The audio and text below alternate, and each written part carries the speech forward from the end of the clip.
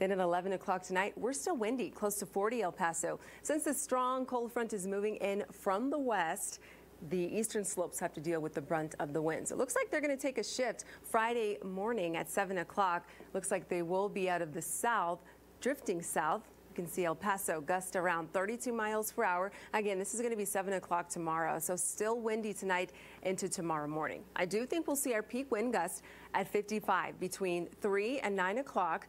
The strongest winds. The winds are going to pick up before that time.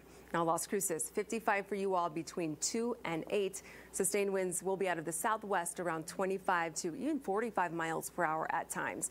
We will experience some blowing dust and sand, so if you get caught in the blowing dust and sand, just please pull aside, stay alive. You want to pull off to the side of the road, turn off your lights, take your foot off the brake, and wait for better visibility. Our future track dust tracker does show that around 4 and 5 o'clock when you are leaving, maybe driving home from work, from Fort Bliss to even south of the border, from Horizon City to our eastern counties, that dust will spread through at least the 6 and 7 o'clock hour. Even at 8 o'clock, it's still tracking east. 10 o'clock, this model does show we're going to start to clear out. So again, 55 mile per hour gusts today through tomorrow morning, gusts at least 40. We're low and windy Saturday, Sunday, and then we're monitoring another potential first alert for Monday and Tuesday as another strong cold front will move into the area. So just want to give you the heads up now. So in addition to the strong winds, colder air is going to filter in here. So tomorrow morning at 6 o'clock, we're tracking the 20s out in TRC, teens, Silver City,